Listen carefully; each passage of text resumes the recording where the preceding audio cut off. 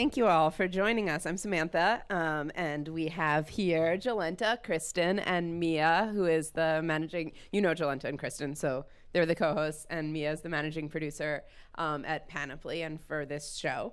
To start off, in this episode, you guys talked about how none of your friends wanted to drink leak water with you, and it was a sort of lonely experience. Mm-hmm. So we thought we could set the record straight here and just have a sort of group friend experience of all drinking. We don't have literally leak water, unfortunately. We have kind of imitation leak water, which I believe is watered down green juice, but should be as gross, maybe. We'll see. So maybe we can play that clip of the no friends and think about how we're doing it differently here tonight, being friends drinking leak water. And then the next day, I went to my friend Tamika's baby shower, and I didn't cheat once. And let me just tell you, socializing while you're not allowed to eat is fucking hell. Oh, totally. I joked that this book was called French Women Don't Have Friends during the tough weekend, because I literally invited people over for leak water, and everyone declined. Surprise! Nobody wants to hang out with you. How does this compare? Because you've had both. It's much more flavorful. Yeah, it's pretty good than the I leak think, water. This tastes like watered down like apple juice. Yeah. So it's not good though. No, it's not good at all. I'm never touching anything similar to leak water again. I said I wouldn't do it. I'm not going to do it. So just to give you a little backstory on what Podcast Club is, for those of you, has anyone been to one of these before? Oh, okay, great. So the idea is that it's supposed to feel kind of like a book club. That's why we choose one specific episode and tell all of you in advance so that we can all be on the same page and have more of a discussion. So not a straight just we sit up here and talk to each other, but we want you to participate. So we'll start by talking to each other a little just so that you guys can drink and get ready. But then I would love to open it up as soon as you're ready. And we'll talk about the episode that you've all listened to. But before we get to that episode, I just want to back up a little bit to the birth of this podcast, which is, I think in some ways, more interesting than the way a lot of podcasts are born, because it was part of a whole pilot project. So do you guys want to talk a little bit about how it came to be? Yeah, sure. So, I'll backtrack even further than that, actually. So a couple of years ago, my lovely, very good friend Jolenta said, Kristen, we should totally host a podcast together. And this is what my idea is. You know, all those self-help books that I'm kind of obsessed with and curious about, what if we hosted this show? And since you think self-help books are stupid, and since I love them, maybe we can make a show about this. And I loved it, but I was wildly busy at the time, and actually you were super busy too, so it was this wonderful dream that just there was no time for. And then fast forward a year or two, and then I was working at Panoply with this wonderful woman here, Mia, our managing producer, and we launched this thing called the Panoply Pilot Project internally, and all of us on staff were encouraged to bring ideas to the table. And 4 final ideas were chosen to be made into pilots that the public could vote on. And so Mia was instrumental in the process of helping us make a pilot. And she and Cameron, who some of you may know his name if you listen to Buy the Book, Cameron, Mia, Jolenta, and I spent many hours trying to make our debut episode, which was on The Secret. And then the public voted, and we were very happy and very fortunate that we were voted for. And this was actually my first task when I started at Panoply a little over a year ago, and I was basically just given this list. They had already kind of gone through the initial pitch process internally, and I was just kind of handed this list of probably 20 ideas, I want to say, and this one totally stood out, and I was basically tasked to pick, 4 or 5 that we wanted to actually try to make. And this one totally stood out. I've been in podcasting for a very, very long time, and my criteria is that it just have a little spark of something different, and I had never heard of anything like this. It was the idea of it being a part reality show and part podcast and part interview show, and so I was just really taken with it, and yeah, I mean, it sort of took off in a way that I didn't necessarily expect, but it's something new. Yeah, and we have to give you a lot of credit, Mia, because Mia was saying, don't be afraid to be vulnerable and honest in this. And I think that initially Jolenta and I, our instincts were to be like, let's make fun of some of these things, and let's go in straight out of the gates talking about why this is worthy of being made fun of or not. And Mia's like, no, you're going to save that till the end of every episode and start every episode just going straightforward, just explain the book, then tell your stories and live by them, and the comedy will naturally bubble to the top just by us being us. Well, and part of it too is the idea of them actually like living their lives. So like I've just heard way too many studio-based shows, right? There are like 1,000, many thousands of them, and the idea that this would actually take place in their lives, at home, with their partners, just going about their life in a way that is really unscripted. And then they would come in the studio and like, I mean, their scripts are written, but they are also conversational, and that combination I thought was really important. And so just talking to them about how to incorporate the tape that they get at home with the studio scenario, like that was something that we had to spend some time working out, but I feel like they do it to really good effect. I am not just the managing producer, but I am a #1 fan of the show. I'm also a fan, and I've recommended it a lot. And one of the things I like about recommending it is that it's very easy to describe. It's a very clear premise, as opposed to like S-Town, where you're like, it's a town. Right. Yeah. But did you guys, in that early process, did you spend a long time kind of workshopping that premise, or was it really the same thing that 2 years ago Jolenta just kind of tossed out there? So during the pilot project, I just said to Jolenta, I don't want this idea to die. Let's bring it forward. And I did my very best job of having a lot of pizzazz and presenting it to everybody on staff. And I didn't really know what was going to happen until Mia came on board, and Mia immediately was like, I love this. And I could not tell before Mia came on board if anybody was going to do anything with it. But then the actual process of making the pilot, do you remember the one line that you retook about 800 times over and over and over and over and over and over and over again? Yeah. What is it? Do you ever feel like this? Yes. So I forgot about that's the opening line of our pilot episode on The Secret. And Mia had Jolenta retake this line, I don't know, 30. What was wrong with times. it? I don't know. It needed to not sound presentational. It needed Right, to sound right. sincere. But this was a studio moment where I don't know if people are podcasters, but you have to really craft the thing. At least the first episode, it has to, as natural as you want it to sound. There are so many hours that go into doing that and making it sound supernatural, especially in those studio moments. Like the at-home tape was easy, but to make it sound sincere in studio was tricky. And yeah, for whatever reason, that line. What was this? Do you ever feel like what? It was feeling like a that it was. basket case, Then right? we threw the tape of me like crying about hating my life. Oh, like, in general. okay. It was establishing It was Jolenta just like as a her quick character setup. on the show, Right. Because we needed to set up like, who is Kristen? Like, if you've never met them before and you've never heard this show, who is Kristen and who is Jolenta? And we needed to make that happen in a way that didn't feel like, hi, I'm Kristen Meinzer and I'm from Minnesota and blah blah blah. Like it needed to feel visceral, and you needed to buy in really, really fast. Well, I'd love and that to line hear was so important. from you guys. Do you guys feel like you know Kristen and Jolenta from listening? How long did that take? In one episode? In more than one episode? 2? Do you want to, like, who are they? I think the thing that is like most, or at least the thing that I connect most with, is that when we first listened to the podcast on a road trip, and it felt very much like our group of friends. I mean, like, you guys are not the exact same as me, as far as I can tell. You're both married. You have like, maybe more serious jobs than I do. But it felt very like comfortable, like I already was part of your circle, or you were already part of mine. Did you think I'm a Kristen or I'm a Jolenta? Or, like, did the two of you play that game? Oh, thanks. I think I have some of each of you in me. I generally think of myself as like a pretty sort of like type A, like serious, organized person, which I feel like is more on your side of things. But I also see in myself a lot of the kind of like optimism about some of the books that you guys tackle, which I think it connects more obviously with you, Jolenta. So yeah, some of each.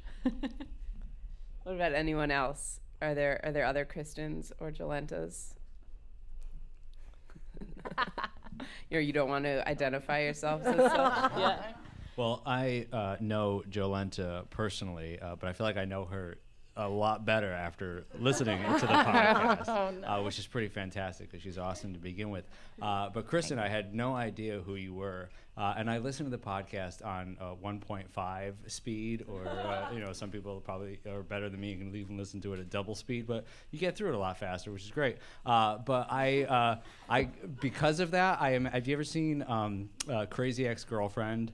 The best friend in Crazy Ex-Girlfriend, the redheaded woman? I imagine that you, Kristen Meinzer, were the redheaded best friend at Crazy Ex-Girlfriend. And then I looked you up on Twitter, and I was like, oh, no, she's definitely not. And then I listened. But I just met your husband, Brad, outside earlier, too, and he's kind of exactly what I imagined, which is pretty fantastic. So Brad is actually Jolenta's husband. Dean. Oh, my God, Brad is your Brad's husband. your lifelong friend. Who was my best friend? Remember when you were the best man at our wedding with Brad?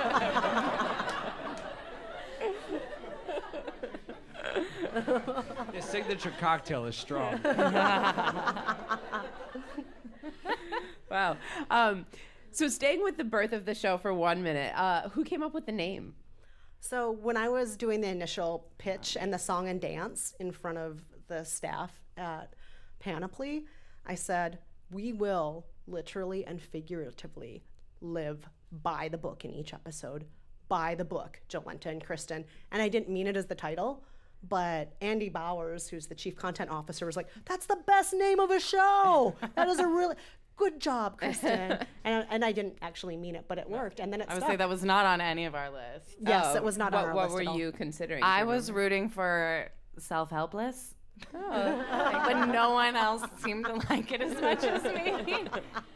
I guess it's a little pessimistic, inherently, but I liked it. I like it, yeah. That's the only one I remember. Self-Help Me, I think, was one of them. There were a couple of different self-helpish sort of titles. Okay. Yeah. And what about the theme song? Which I gotta say, I kind of hate. Oh yeah. But it's catchy. Right? It's distinct. The theme song, I mean, we had very little to do with it. I emailed my friend Nate, who's a wonderful composer. You should look him up, natewaida.com, and said, Kristen and I love Dolly Parton, and we're starting a self-help book, or starting a podcast about living by self-help books. And so that was supposed to be Dolly Parton inspired? And I was just like, we like bluegrass, we like Dolly, I gave him a few other. We like Dan Kesha's Savage's new album. Oh yeah, we like I that. also just sent him the most horrible references. Okay. Yeah. We also mentioned Dan Savage's theme song. Oh yeah, we did. Okay. Yeah. So that's what we got. And that's what we got. I love it. I love everything he makes. And then this year we had him just vamp it up a little bit and use a female voice because we were like, we're women. We should have women singing about us. So that's what our theme song was born. People pro theme song?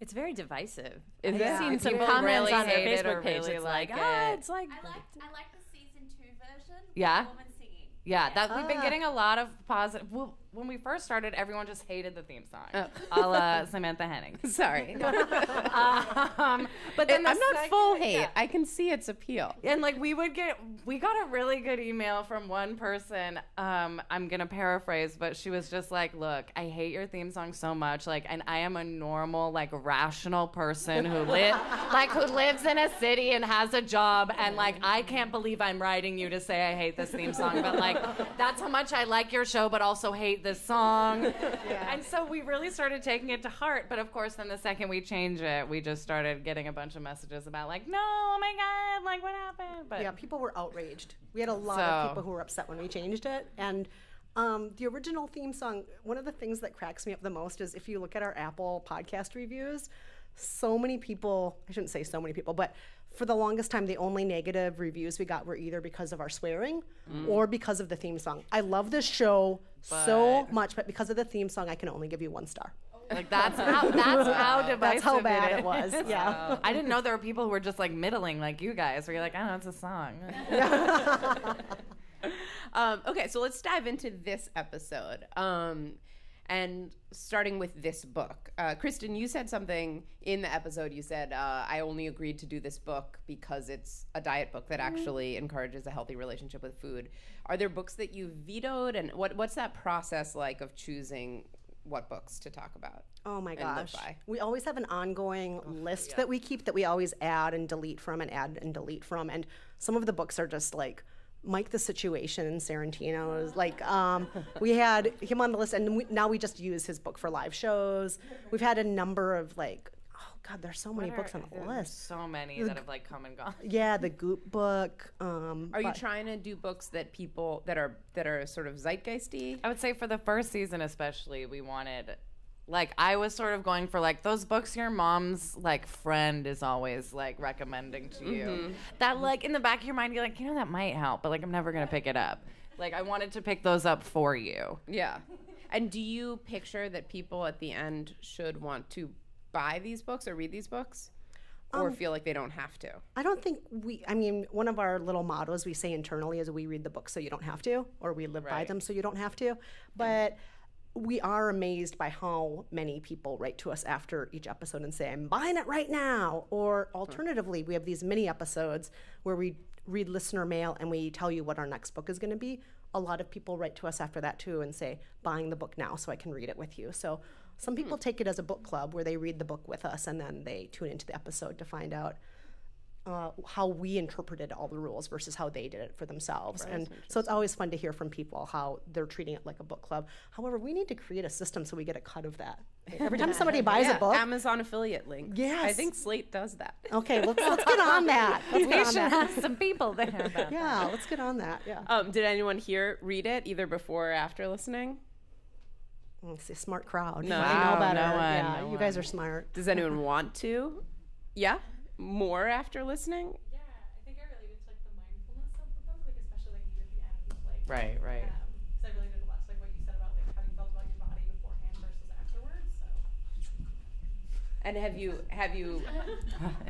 you bought or read any similar books before, or would this be a first foray into self-help? Definitely a first foray. I just feel like I can't get into self-help because I need to know the ending. But I feel like now I know the ending. Is betterment, I think, right? Is that always the ending? Total perfection. It's so vague. Yeah. Hold on, you've never been on a diet before?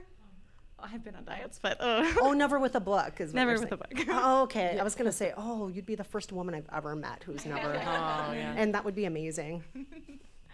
Well, yeah, and so Kristen, both of you talk quite a bit about your personal histories with dieting and body image.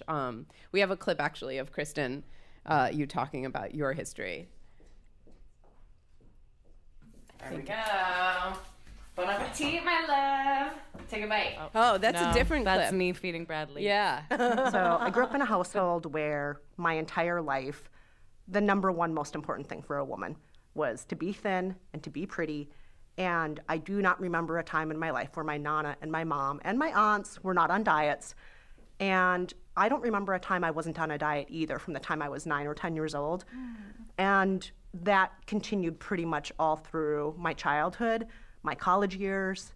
I did extreme things to try and stay thin. I would gain the weight back. I would throw up the weight. I would do everything I could to try and stay thin. And so my weight fluctuated a lot between 100 pounds and 140. It could be both those weights in a 3-month period, or it could be staying at 100 pounds for a while. It could be up at 140 pounds for a while. That breaks my heart. It was bad. But it's hard. Being a woman with a body, like those expectations start weighing on you. Really So young. It's insane. It's the worst.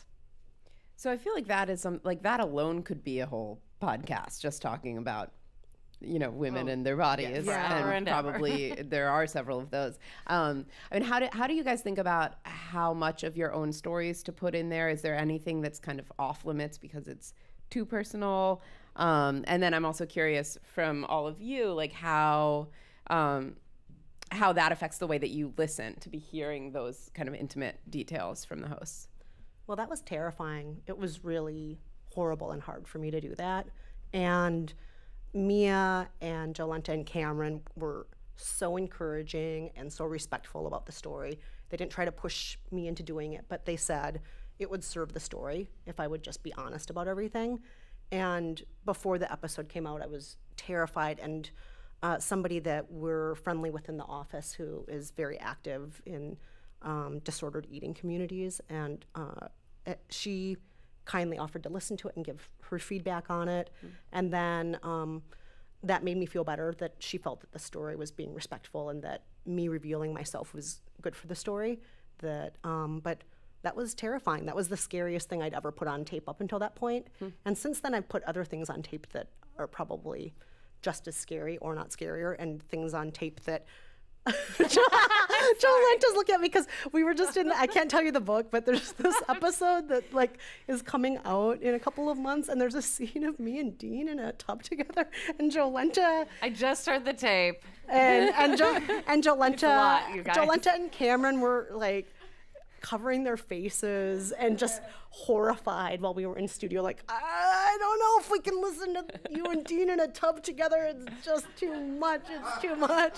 It's too much. I can't stand it. And Well, you so guys, does that mean that it might not make it in? It may. We need Mia to listen to. Yeah. This is why you need the managing Cameron producer. did say I needed to listen to this one. Yeah. They very rarely call on me these days because they've kind of found a groove with like what works. But this one yeah. apparently I need to hear. I have not heard it yet. Yeah, I think once, I don't know, for at least me, I also work as a comedian, so like for me, most things are like nothing's off limits as far as like my material until I hit a limit. But I would say I usually find the limit once I've gone past it. But like that's what editing is for. Yeah. So there have been things that you say into a microphone and then you say, we can't use that. That's too. I think I have yet to hit that point. you've only done it to me with this bathtub scene. But, Like, yeah, you I would can't say do this that, is yeah. the only one where I'm like, I don't know if I'm immature or like this is too much. But, Well, yeah. I feel like your vulnerability is so key to the show, and it's something that I really connect to, and something that I think makes it really special. And because you went there like so early on in the show and so hard, it's kind of like anything after that is almost easier, right? Like you just went right for it, especially with this book, and especially with something that is so complicated and relatable, and you were so open about it. I feel like you really just made everything else okay. Not everything, I'm sure there will be a limit at some point, but like you made so many other things so okay, and you really allowed listeners in a way that I think few other shows do. And I think that's something that's really special about what you guys do, is that you really are so open and so available to just expose the deepest, darkest parts of yourself. And I think that's one of the reasons that I love it so much. Well, I'm really appreciative that everyone was so encouraging for it, because in the past I've been a critic, I've been a producer, I've been a lot of other things, but I definitely was not somebody who ever put my own story out there at all. And it was terrifying. It was really terrifying. And now I'm glad we do it. And yeah, Good. I'm glad Sometimes we do I it. worry I like forced you to become a performer. Like we all know I'm an exhibitionist, or like I go. Like my ideal job is to like get paid to stand by myself and like tell people stories about my life. Like, You're so good at it too. but yeah. But, What did you all think about it? Anyone have anything to? Is that a hand or just a hand on a head? Oh, okay, that's fine too. I was wondering if after the variety of books you've read at this point, like, are you thinking about writing your own? And if so, like, what tidbits would you have pulled out of all of the books to possibly like put together? Are you from a publishing house? Because we should totally talk about this. No, but I think afterwards. there's a future here. Well, we would love to if somebody would offer us a book deal. It's a good idea. Yeah, I feel we'll like totally it's do such it. dangerous territory too. But, yeah. And someone could have a podcast about your book. Oh yeah. Yeah. So meta. Yeah. I don't know. Well, no, the other thing, not to be such like a fan of the show, but I am. I feel like what you guys do isn't just live by these books, but you say really smart stuff about the industry and about self-help and about why we need books like that and why it all matters. So it's not just, it's not just like, oh, today I, went for a walk and I smiled at everybody. It's like, or today I just ate leeks. It's like, why does this even matter? And why does anybody care? And I think that's something that people are connecting with, right? It's got a bigger, there is a more meta message in the show.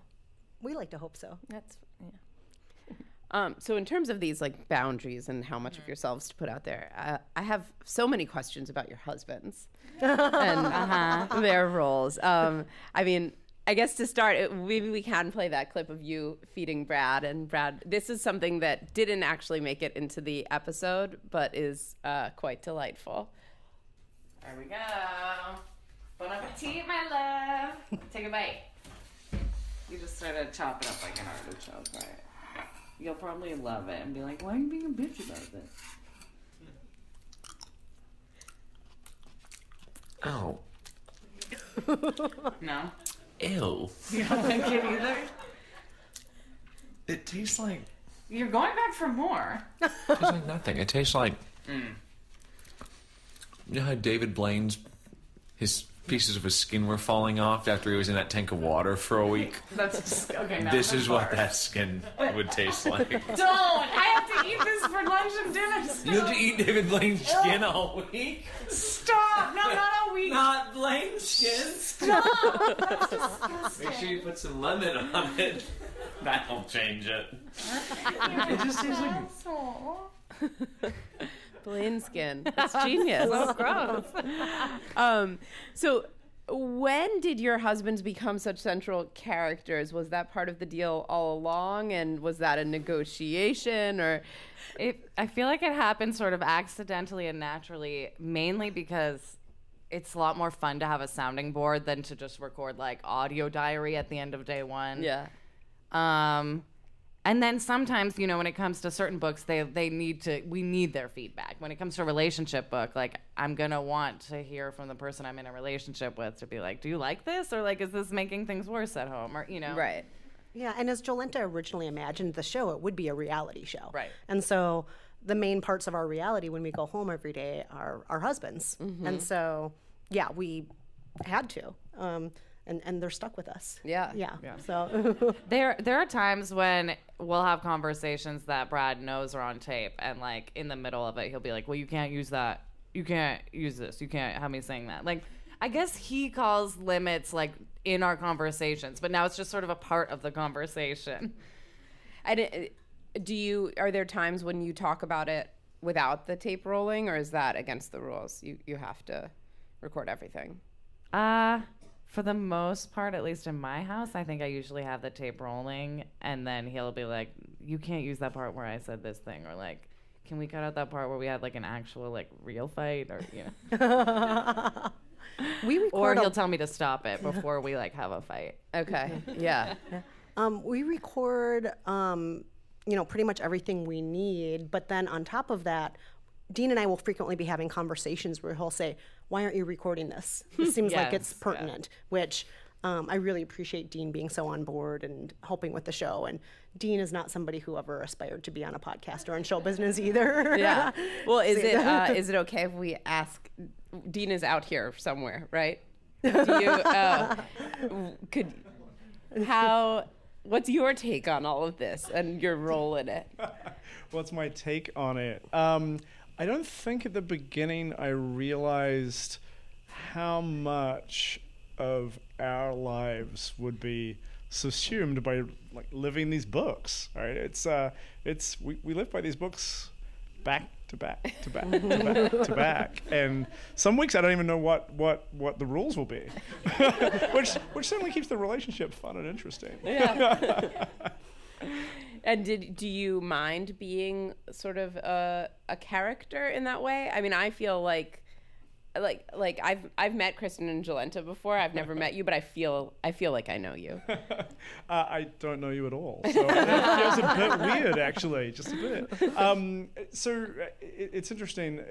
At the beginning, when we were talking about whether or not to do this and what this would involve, I didn't have any idea of how invasive it was going to be. And the first couple of times were surprising. I was a bit taken aback by how raw and open you needed to be, but very, very quickly I embraced that. It just felt sort of natural. It was easy to... I mean, Kristen's such a wonderful person and easy to talk to. And the fact that you all have to listen to that, he's the best husband in the whole world. I didn't realize quite how big of a speaking part that I would have or Brad would have. Yeah. I thought it would be the occasional quip or, a couple of things here and there. And then it's definitely grown well beyond what I thought it was going to be. And do you listen? Yeah. Are there things that you've said that you regret? Oh, yes. Bathtub scenes in particular. I can't wait. Not really. I mean, no. It's just, this is we're helping people, right? We're explaining what these books are like. Yeah. Yeah, for better or worse. Well, thank you for being in it. I think your presence in the show, actually, you and Brad really just opens up the potential audience too. Because my husband, for example, who will listen to any show that I'm working on just because he's good like that, but this isn't one that he thought that he would enjoy or relate to. And when he listened to the pilot, he's like, well, I really like Kristen and Jolenta, but I love Brad and Dean. And like, you guys are the reason that he keeps listening. I mean, once we get the shows rolling, he doesn't have time to listen to everything. I have to work on a lot of stuff, but this one is one that he's kept in his queue, and it's really because of you guys. So, funny. Thanks. Well, we do have some real live men in the audience. Is that any of you care to speak up about how you feel about the role of the husbands? Real live men? We all know who you are. Is that a real? That's a. Oh yes. We listen to this as homework. Oh, the mic. Never know how to turn the mic on. Okay. There you go. We listened to this today together, and we have actually done like a juice cleanse once before, which was not a great husband-wife experience. Oh no. And so we listened to this, and I was relating to it in all sorts of ways. I'm foreign. I came to America. I gained weight. I came home. My mother put me on a diet to eat the food that I grew up eating. Where are you to from? lose the weight. I'm from Eastern Europe. Okay. Which doesn't seem like diet food, but it did involve boiling vegetables, and eating the soups, and it was very I was yes. And actually, I own the book, which I feel like my mother gave me because I have lived in America now for 15 years. But it was really fun to listen to it with him because I would have these moments I should do this. This is going to be a great way to restart after the holidays. And he would be every time a Dean or Brad segment would come on, I was honey, we're not going to make it. So it was really fun to listen to it together. Actually, I thought so. That's nice. Did you agree? I have nothing to add other than I told her there's no way both of us can be that hungry at the same time and survive. Yeah. So You have to take turns being that hungry. Would you guys recommend? How long have you each been married? I've been married, a little over 2 years? Okay. Yeah. I've been married a little over 1 year, and so that means that most of our first year of marriage, Dean and I were on tape with the show. Wow. So would you recommend? Thanks, honey. Would you recommend this to newlyweds? Living like this? Jolenta's absolutely No. Not even I don't know. I've learned a lot of things about Brad that I probably wouldn't know. So I guess that's good. Right. But I feel like there are way more fun, constructive ways to do it than one person's passion project. Has anyone else done anything like this in a relationship? Done a weird thing together with rules that you're both observing? No one? Yes. I got my husband to sign up for a triathlon. Oh. And you did it together? We did it together and trained for it because he was always talking about, I always want to do one. I always want to do one. I'm like, all right, well, put your money where your mouth is. I'm signing up. How about you? And, but it was fun. I mean, it was I don't know. We got to know each other in different ways, but it's the exercise, the food. We were all stressed out at the same time. We were trying to figure out what's going on. It was a real journey. Had you ever exercised together before? Or was yeah, I that mean, a we new were thing? active, but we'd never done races and trained for really something serious. And since then, we've been doing a lot more. We've done a couple of marathons, and it was kind of a good bonding experience, actually. But you got to know where you're like-minded and where you have, overlap in interests too. I mean, I wouldn't, just pluck something out of the air to do it. But and we've been married a while too. We're not newlyweds by any means too. So it was although that triathlon actually was pretty early. I got to remember that. So. But it was a fun experience. It was. Nice. I actually made a rule with my husband before we got married that we couldn't run together because there's something like too cute about it. We both run, but I just didn't want to do it together. Start together, and then he's much faster than I am. But we're getting up, we're going out, and you're like, all right, you're see you when suiting you're up done. together. Yeah, exactly. Right. Any other just thoughts or questions from anyone? Yeah. So I have a question. A lot of self-help books are about being single and dating, and you guys are not. So I was just wondering if you've gotten like a lot of letters from people, if you've thought if there's a way that you might address that at some point in future episodes, because I don't personally really read self-help books, but I have picked up a couple about like dating and relationships, and yeah, it's just something I've always thought of as I've listened.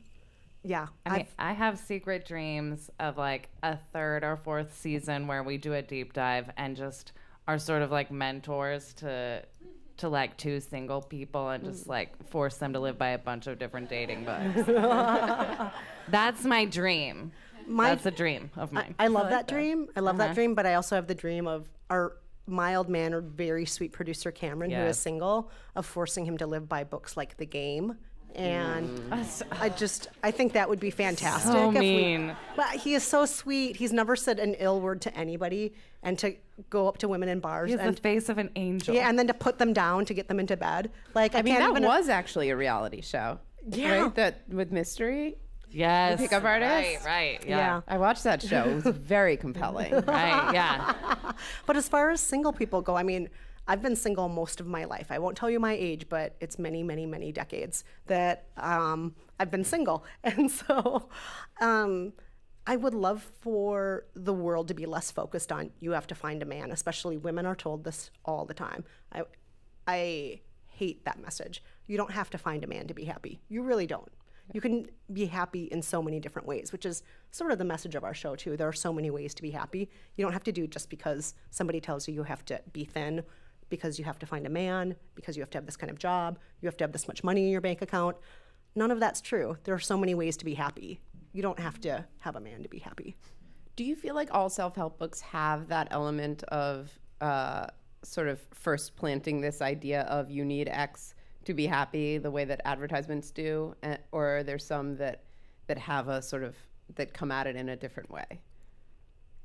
I think the diet books certainly do. Yeah. Every diet book out there. I mean, at the end of this episode, Jolenta and I made a very strong agreement that we will never break. We will never do another diet book again.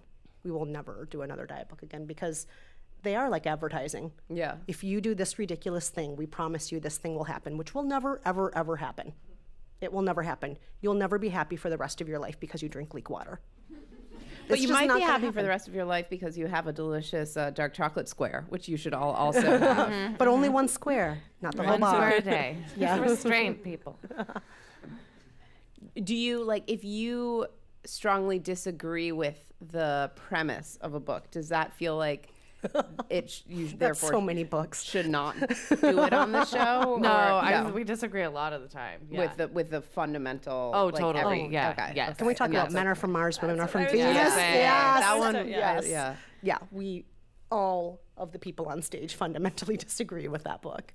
But you guys found a way to make it relevant, or to say something smart about it, or to use it and to pull like a little nugget out, like in your at the end when you sort of do your analysis, you found a thing in there that made it like not a waste of your time, which made it not a waste of the listener's time, right? Like the takeaway at the end of French Women is like, this is a terrible idea and we will never do this again, right? That's a great lesson learned, and the same thing with Men Are From Mars. Like it just has it was like, okay, we all think that this is complete BS, but here is a little thing that I learned. And that, talking about your guys' relationships, like I particularly remember, I think each of you got into a pretty deep argument with your spouse at one point during the recording of those weeks, to the point where I got a little bit worried that maybe this was like taking things too far, but you found some relevancy, and you found a way to get a takeaway that felt ultimately positive. Yeah. It seems like you need, like Mia, you should be like the Truman Show people. Like you should be watching the whole Observing thing. from the outside. That's exactly what my role is, Making yes. sure that nothing is too far. Don't let them get to the right wall. Yeah, exactly. Yes. Well, I wanted to follow up on that because that episode in particular made me like really uncomfortable. Just the fact that like you're covering this book, which I have never honestly read, but like thought of as quite sexist, and I so appreciated the way that you handled it. But I thought, was there ever a moment where you're like felt super queasy about doing it, or even implementing some of the advice, and how did you navigate that? I mean, that one was really hard for me. It made me really resentful of my husband, to be honest. It was tough. I felt like I was reading a book that confirmed a lot of my worst fears about our relationship, where it's like, it's because you're crazy and like he's always been fine is sort of the message of the book. Like, dudes, stay the course, like bitches, get your shit in check. So pardon. So for me, it also like played into a lot of my insecurities, which I think made me like want to fight, like pick fights more often too, where it's like, not only did it make me insecure, but I feel like it like, I don't know, I feel like it like tricked me into fighting. I'm talking about this book like it has its own agenda, which it doesn't. Yes, it does. I mean, it does have its own agenda, right? Well, and it's a massive best-selling classic. I was saying that's So, another like, thing I felt you so can't let down avoid by that was stuff. it was like the generation above me. It was like the book everyone's parents had, and like I sort of thought of it as a voice of reason, and then I read it and was like, oh no, like yeah, and a either lot of I have to like stick to my own beliefs and this book is bullshit, like, or I'm the reason my relationship's failing. And a lot of our listeners are in their 50s and some in their 60s who've actually written in and said, this book was actually really good for me and my spouse because we were brought up in that generation. That actually is what a woman is, and that actually is what a man is if you're a baby boomer. And we were brought up to be this way. This is my role. And it spoke to them to hear somebody else talk about it in a slightly different light. And we do feel a responsibility in some way, at least in season 1, to cover those bestsellers. Why is this book such a big deal? Is it harmful, or is it harmful to us in particular? And so did we have queasy feelings? Yes, we had totally queasy feelings. And if you saw Jolenta and I, if you saw our text messages back and forth, well, it was hundreds a day of us just saying, fuck. It was fuck just this us guy, like fuck shitting on the him. book as much as we could, to then like go home and be like, well, the book says I have to silently sit down and write a letter to you, my love. Like, and then we'd be like, this guy's like a fucking tyrant. Like, so yeah, but it's it makes you queasy, but you do it. Yeah. How much do you guys communicate in advance about what you're experiencing versus like when we talk to the co-hosts of The Nod, they very explicitly like walk out of the room when the other one is planning a segment, so that when they go into the studio, it's this very natural, I'm hearing this for the first time kind of thing. Where do you fall on that? I'd say for the most part we try to keep things separate. But when a book's really hard, we'll send text messages more about like general things. Like, you know, it won't be like this exact thing happened today, but just like, oh my God, I'm so exhausted. And I like hear like, you know, I keep seeing this passage like going through my head, right? Yeah, Would you I mean, say so? we'll write back and forth making fun of the books themselves but we won't talk about how we're living them usually. Yeah. If that makes sense. So, you know, with Men Are From Mars, Women Are From Venus, it was really easy to take one pull quote after another, put it in a text message and say, fuck this fuck. And then just do that over and over and over again. And we just did that back and forth for days. She just sent me quote after quote from the ebook. And I was like, I'm reading the same book. Like, I'm also angry. Like, it's okay. I get it. One case where that was different was during French Women Don't Get Fat. Right. I actually was thinking of quitting the show entirely. Whoa.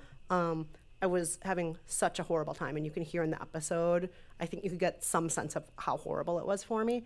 And I would go in, we have these phone booths at my office, and so you can have private conversations because we have an open floor plan. It's a very hip office, you guys. It's very hip. So you can go into one of these phone booths and no one can hear you scream or cry. But I would call Jolenta up several times a day crying, saying, I can't do this, I can't do this, I can't do this. I can't do this show, I can't do this book, I can't do this. it was making me crazy. I was weighing myself 20 times a day, 50 times a day, 100 times a day. I was writing down not just like every single calorie, but like adding up things. So I mean, I was just going insane. I can't even tell you the extent of how I went into a horrible place with this book. And so that was one case where we did talk a lot, where I would be like, you need, just like eat a snack. It's an emergency. Like you're having it and Jolenta also, she also was like, if this is what's happening, we don't have to do right. this. And I'll be like, you can stop. Your experience of the book can be like, it's too much. And like, I can finish it. Like, it just like, your experience is valid, like regardless of if you finish the 2 weeks or not, in my opinion. Yeah. But me being me, I'm just like, I started it. I have to finish it. We see rules very differently. But then it sounds like it didn't haunt you once it was over. You were able to. Oh, it haunted me after. For weeks and weeks afterward, I was still weighing myself like 100 times a day after. It was horrible. Yeah. Poor Jean had to hide the scale for a while. Yeah. Yeah, it was pretty bad. I didn't know about the residual stuff until like way afterwards, and I feel very bad. I think I would have told you had to stop the book. Yeah. But had I known how truly bad it was. Yeah. But the first 2 books after the pilot, the first 2 books were so extreme. We chose the 2 most extreme books right off the bat, The Life-Changing Magic of Tidying Up and French Women Don't Get Fat. And the first weekend of living by the Tidying Up book, Jolenta and I were each up for 18 hours a day trying to tidy. And so all day Saturday and all day Sunday tidying. And I was on the verge of exhaustion with that too. I'm like, I already work 60 hours a week. I cannot spend another 60 hours every week working on these books. I'm gonna die if all the books are this hard. And then to follow that up with French Women, I really was at a breaking point. I was like, I have to quit this. I cannot do the show. It was a really rough timeline. Yeah, it was a really looking back. Yeah. And it was a lesson in balance and figuring out, like, okay, you guys are actually living by these books. The rest of us are just like enjoying it once a week, like it's, so trying to figure out like balancing the heavier lift ones with the more fun ones. Yeah, so we realized how to alternate them, not back to back. We have a question back there. So obviously I'm not French or woman, but okay. The question I do have is, how do you, being that you all are investing so much of your personal lives into these books and in your family relationships, how do you decompress from it? Frozen drinks and when they're allowed. When they're not breaking the rules. I was gonna say, at least in our household, it's not like we're recording every single minute. And so we definitely have downtime every day where we're not recording. And as insane as this sounds, I'm kind of a workaholic. So going to work makes me so happy every day, spending time with like my colleagues and so on, and making things that I'm proud of. So all of that's good. And then at least once every other week, I just have a complete crash day. As Dean knows, I had one last night where Dean's laughing. Did I sleep 13 hours? I don't know. Where I just like, I push myself and push myself and push myself. And then there's maybe once every other week a crash day where I'm just like, I just need to sleep. And I sleep for over 12 hours. God, does that sound unhealthy? That sounds really like that sounds like really like a problem. That's the only way you can do it. Like I always find like one day, because we basically do like 2 weeks back to back, but I essentially always find a day where I don't do anything related to buy the book. Just for your own sanity. Yeah, just like I'm not reading the new one. I'm not following, like I just like try to, just order bad food and like do whatever I want for a day. It's usually like a hungover Sunday, but that's basically what I do. I find the one day, and just then when we get downtime, I like. The only thing I don't like about this is I really don't like reading in my downtime anymore. Not that I read a ton, but it's like now if I'm traveling, I just don't want any book. As long as like I don't want a self-help book, or like I don't want to have to be beholden to any books, which is sort of a bummer. Oh, yeah. Yeah, but hopefully that'll change. But this is one reason why our show is in seasons. Many listeners have asked us, why don't you just live all the books back to back to back for the next 10 years? Like we don't, why did you have to go on a break between season 1 and season 2? Sanity. And the break we took was so brief. It was 8 weeks, and we still released a bonus episode every other week. And so it was amazing how many people still wrote in and said, you're not releasing enough episodes. You need to make more episodes, and which made us happy. We're like, yay, people are listening, but also like we're gonna die if well, we hopefully they're keep on watching the doing this. live stream right now, and now they get it. Yeah. Was there a question right there? So you describe approaching the books with a healthy dose of skepticism, and yet you also describe being very caught up in what the book's kind of asking you to do or how to live. Would you say it's that the books are kind of targeting areas of vulnerability, or is there something about the writing or the way they're programmed that draws you in? I mean, what makes them so engrossing, even though from the start outside you might be saying, oh, bullshit? Well, I think there's so many levels. They definitely the vulnerability. Like, yeah, you're not successful enough. You're not skinny enough. You're not blank enough. And then to top it all off, all the people writing these books, this is what I think about a lot, which I'm fascinated by, is the people writing these books. It's also just a study in like what a super extreme person is. Because the person who's writing this book has spent, more time thinking about one tiny aspect of life than like so many other people have ever spent. They spend so much time making up a method. Like, it's just these are like diaries of crazy people. Yeah. But they're masquerading, or not necessarily always masquerading, but they're presenting themselves as experts about an area, again, that like we're always insecure about. So it's just this perfect storm of like, how can you not look away? For me, at least. For me, it's because I signed up for the show and I always do what I say. And yeah, Kristen's just really good at like holding her end of the deal. And when we read a book, I immediately write down every single rule in the book, and I follow those rules because that's what I said I would do. Wow. That's it? Oh, and I love you, and I would do anything for you. There's that too. I'm not fishing for compliments. I just hope you find some of this interesting. All of them are interesting because I think they say so much about what it is to be a human and what it is to be a woman, because a lot of these books are targeting women specifically. Mm-hmm. And Jolenta and I have talked plenty about this on other shows we've been guests on, about the fact that women have in so many places and so much of history been left out of traditional health and wellness and science. So frequently a study will be done and it's like, oh, we need 100 men between the ages of 18 and 35 and this and that. And so often women have been left out of that science and those conversations. And so it makes sense that a wellness movement, a self-help movement kind of grew out of that for women, because women need somewhere to go to be taken seriously. And of course, a lot of women are going to be drawn to something that says, I'm listening to you and I take your body seriously and I take your insecurity seriously and so on.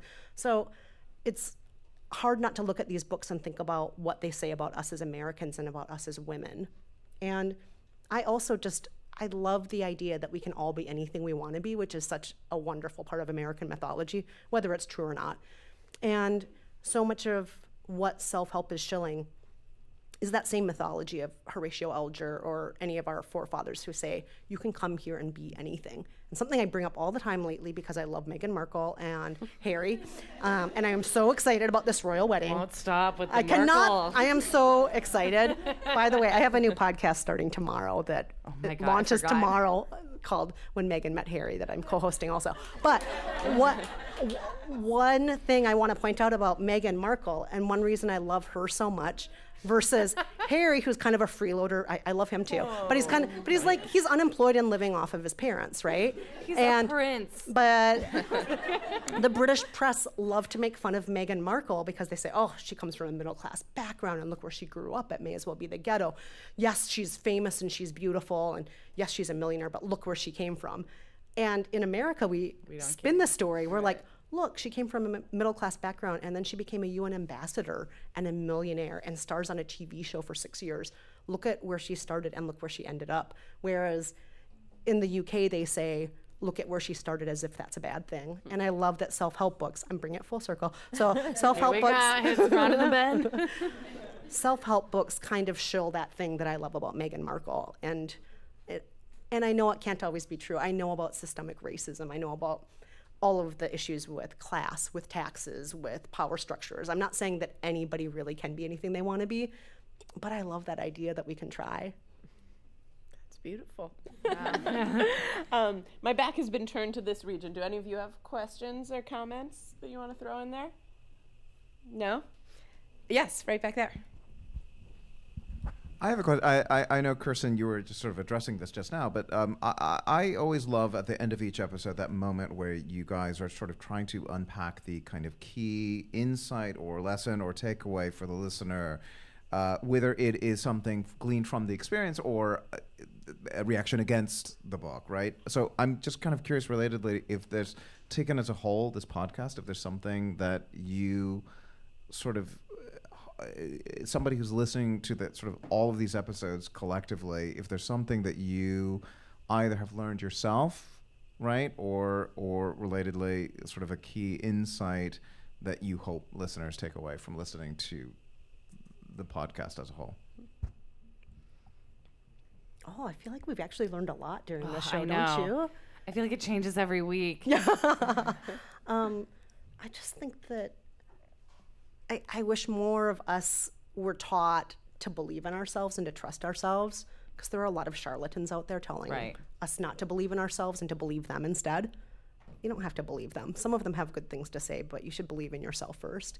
And to be kind to yourself. A lot of these books are not shilling kindness. I think a lot of them are being kind of mean-spirited, actually, that they're putting you down, that they're calling you mediocre. We'll get to that book. We just lived by one. The first step was just admit you're mediocre. And that book made me so mad. Nobody is mediocre. Nobody in this room is mediocre. You're all amazing. Like, I just hate that. I want to believe that the best thing to believe is that you're okay already, and to forgive yourself for the ways that maybe you haven't been okay in the past and do the best you can. Right. I mean, yeah, weirdly, I guess my first gut answer to this question was I guess I'm learning more and more about trusting your gut and not necessarily taking experts for their word. Also just unpacking what makes an expert an expert. John Gray. Yeah. What makes a doctor in some cases, like fake PhDs. What was that? Men Are From Mars. That was Men Are From Mars. And then The Secret had metaphysicians from the University of Sedona. Which is not actually a school. Now I want to go to the University of Sedona. You can't, it's not a school. No, but so definitely trusting your gut, and like when you're faced with people saying like you should want this and you should look like this, it's how far do you buy in? What's your limit for, everything from tidying to eating whole foods to like waking up early? Like, what are your personal limits? Trusting your gut when something super works for you, even if it's not mainstream, even if you believe in like past lives and future healing. Oh yeah, just I one of the got books something we out did. of that book. Yeah, she got way more out of it than she expected. But yeah, so just trusting your guts on all level, when to like pump the brakes and when to like lean into something that might be new and scary. I mean, this is something I think about as like, for the series as a whole, as like their individual character arc development, right? Like, it's not just episode by episode, but it's like who they are and what they're learning, big picture. And so when I think about this, I'm like, well, is Jolenta, you're the seeker, right? Are you ever going to find that thing that you're looking for? And Kristen is kind of the support. And like, is she ever going to like believe, And I sort of feel like every episode is like they get a little bit closer to this thing that like could keep going on for as long as we are, supporting this podcast, and hopefully for forever, as long as you guys can stand it. That you sort of get a little bit closer to that each time, and that's the thing that kind of keeps there's like I don't know. I like to think about the whole package that way. I'm glad someone is thinking it's my job.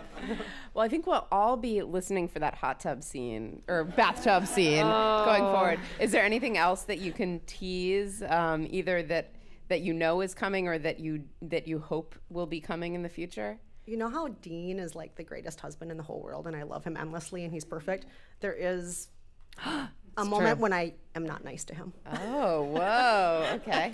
There's a moment where Dean may or may not be perfect, as opposed to just hands down perfect. All right, so we'll wait for that.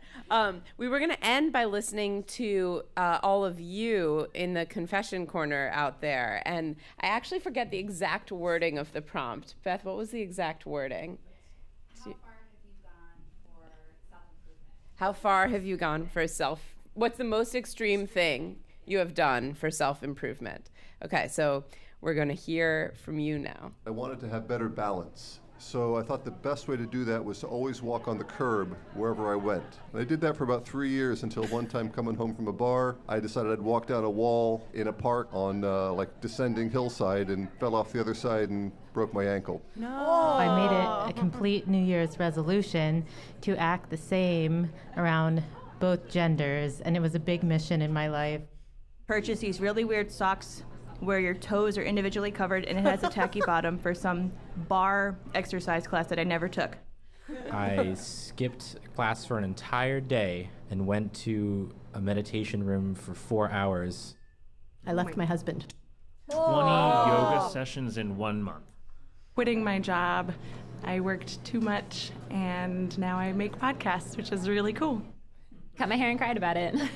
Yeah. I also cut my hair and cried about it. We're all crying about it. That I spent a week or a weekend in Esalen. When I was looking to do some self-improvement, I actually went there to learn how to garden.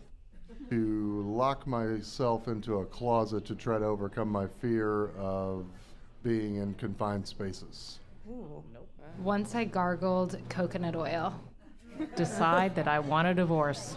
Yeah. I went to Mount Everest, which is not something that somebody should do on a whim, but it was amazing. To join Toastmasters, which is very boring, but I was really scared of public speaking, like I think a lot of Americans. For senior prom, I tried Beyonce's lemonade diet, which was 14 days of lemonade, cayenne pepper, and honey, and I gained 3 pounds. After reading Marie Kondo's Magical Art of Tidying Up, I decided to fold my socks instead of balling them. I didn't hear them say, or maybe they forgot to say, that you have to dilute it with water. And so I just got up in the morning, did my daily routine, took a shot of apple cider vinegar with no water in it, and it burned my esophagus. In high school, I really wanted a six-pack, so I worked out my abs so much that I got a hernia. The Sweat Lodge, I don't recommend it. Well, that was great. Oh my gosh, those are Thank incredible. You. Wow. Thank you guys for sharing all of that and for coming and discussing this episode with us. And thank you guys for being up here and for the show. Oh, thanks so much for having us.